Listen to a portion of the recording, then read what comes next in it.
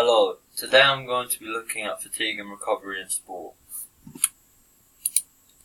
Fatigue can come in many different forms. For example, there are 4 different types of fatigue, which are sprint fatigue, isometric fatigue, systemic fatigue, and central nervous fatigue. Sprint fatigue occurs after intense anaerobic exercise, causing an increase in acidity due to H+ ions and lactic acid, which is why you may feel your legs burn after intense exercise. Isometric fatigue occurs after static exercise at about 75% intensity and blood supply is cut, which causes soreness in muscles. For example, if you have done a ski sit, isometric fatigue may occur. Systemic fatigue causes fluid loss, and if there is a 2 to 3% fluid loss, it can have a dramatic effect on the person. This is due to a rise or a fall in the temperature. Now we're going to look at fatigue at max intensity. The test that could be used for this is a 100-meter sprint, which would use the ATP/PC system, and the main fuel source would be glycogen. There are not many waste products from this, only potentially lactic acid. As phosphocreatine is stored in muscles, it is able to resynthesize ATP very quickly, but can also run low very quickly at max intensity, probably last for about 10 seconds. This is because there are small amounts stored in the muscles. Therefore, after about 10 seconds, performance may decline, as there is no longer a quick source of energy. However, you can take creatine supplements to increase PC stores, and therefore fatigue can be reduced or avoided. Recovering from this is known as alactic recovery, which is a quick process and will take 5 minutes or less. Oxygen is required for recovery as the body could not get enough before and there is a large oxygen deficit. Also, the epoch size is fairly small as the recovery is quick. Fatigue at moderate intensity exercise, like an 800-meter sprint, would use the ATP/PC system for the first 10 seconds, then the lactic acid system for up to 2 minutes. The fuel used would be glycogen, and waste products would be lactic acid and H+ ions. The respiratory exchange rate is likely to be high as it is anaerobic exercise, so oxygen is not used, but CO2 is produced, so it could be higher than 1. Also, skeletal muscle glycogen and liver glycogen is all used up, which can cause a build-up of lactic acid. Build-up of lactic acid is due to anaerobic glycolysis, which increases acidity as lactate is used as energy, and H+ ions are very acidic, so they build up and cause the increase in acidity.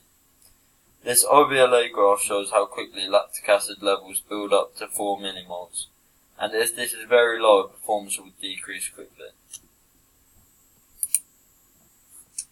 Recovery from this is much longer than alactic, as this takes 1 to 2 hours, and it requires oxygen to make up for the oxygen the body wasn't getting during anaerobic exercise. The oxygen deficit is fairly small, as you need a little bit more than you are using, and the epoch size is moderate as you are using alactic and lactacid recovery. Metabolic demands are glycogen and fat, as both of these stores are used.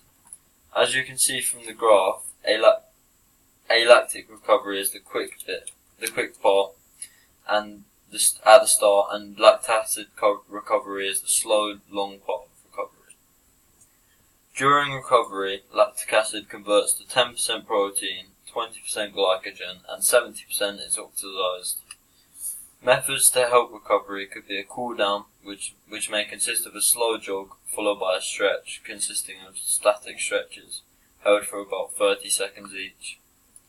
Finally, on myoglobin and hemoglobin association curves, both of these curves shift right.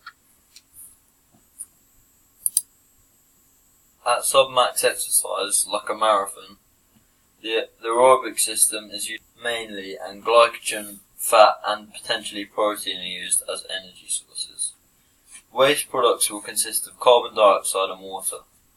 During this exercise, all glycogen stores will be used, and so fat stores will be used, and if these run out, then protein will also be used.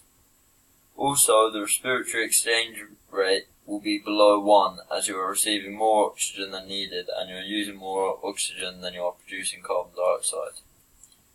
Aerobic respiration will create waste products of water and carbon dioxide.